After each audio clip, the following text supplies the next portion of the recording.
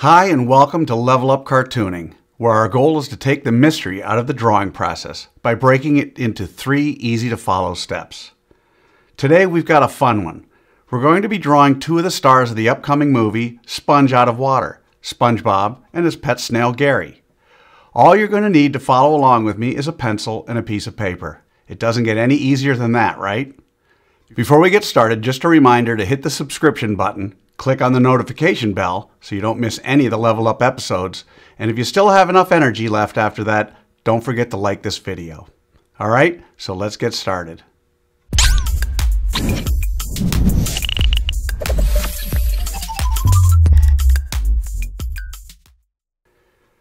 We're going to be drawing SpongeBob and Gary surfing step by step, giving you the secret formula to be able to draw them again and again. In this first step, we'll draw what I call the roadmap to get SpongeBob and Gary's size, proportions, and pose right. Remember, until the last step, drawing the details, you're going to draw as light as possible, whisper on paper. If you've watched some of my other videos, then you know I use the character's head to figure out how big the whole character is. We've got a bit of a problem in this video, as SpongeBob's head is also a part of his body. Instead, we'll just divide up the shape of his body to know where to put his features, such as his eyes and nose. As far as Gary's concerned, well, his head is just a part of his weird, slimy snail body, except for his eyes. Oh, and his shell. But we can use SpongeBob to figure out how tall Gary's eyes and shell are, because they're just a little bit less than half as tall as SpongeBob is in this drawing. Throughout this lesson, if at any time you need to pause or go back, please do. That's the beauty of this being a video. Watch it as many times as you need to. Alright, so let's start with a roadmap for SpongeBob and Gary surfing.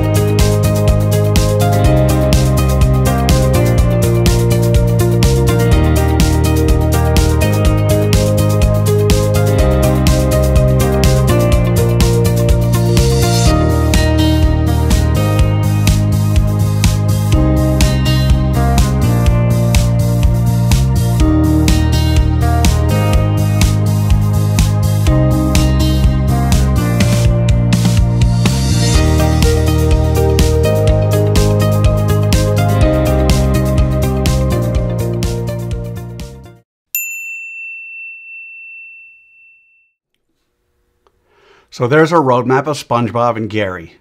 Now we're on to step 2. In this step, we do what I call roughing out the features. Understand that we are still drawing as light as possible. You will notice that I use guidelines to help me to know where to put the eyes, the nose, the mouth, and other things. We don't want those guidelines in the final drawing, so you want to draw them as light as possible, light enough to be able to erase them very easily. Okay, so let's rough out SpongeBob and Gary's features.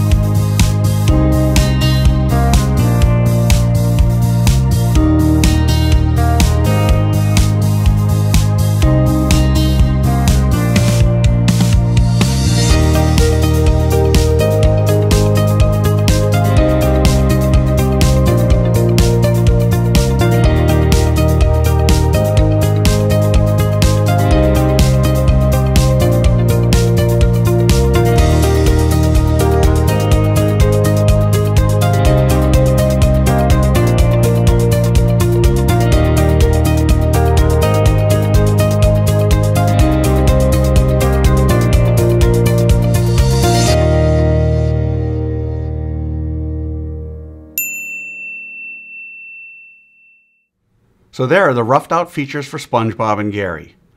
Now with the roadmap done and the features roughed out, it's time for the final step. In step 3, we get to have all the fun. We get to draw the final details of SpongeBob and Gary, and we don't have to guess where to put things because we've already done all the hard work figuring that out.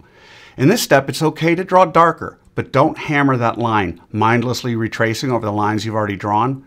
Always look to tweak and improve until the very end. All right, so let's draw in SpongeBob and Gary's details.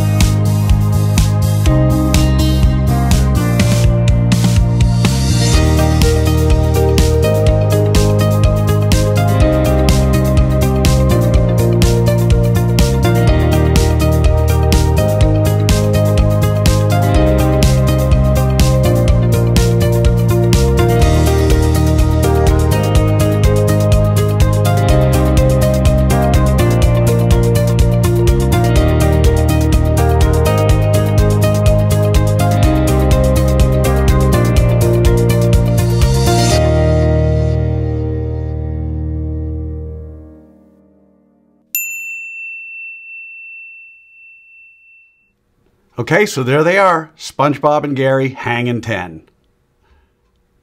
Well, how do you think you did? Understand, if you've never drawn either SpongeBob or Gary, then you can't expect to draw them perfectly. You notice I don't spend time coloring them during this video because I want my lesson to focus solely on the drawing process. Now you have the secret formula, the process for drawing SpongeBob and Gary. With that, you can draw them again and again, and by all means, color them when you're done. I promise each time you draw them, it will be a little better and a little easier. I also promise the more you work with me, the better you're going to get at all of your cartoon characters. Now for those of you who want to go a little deeper, click on the link below for my free 4-part drawing series, where I spend more time explaining the details and the thinking behind each step in what I call the level up cartooning process. Okay, so I'd love to see your SpongeBob and Gary masterpiece. If you can, take a picture and post it on either Facebook or Instagram, and don't forget to include the hashtag #LevelUpCartooning. Thanks again for joining me. I hope you got something out of our little time together, and until next time, keep drawing, my friends.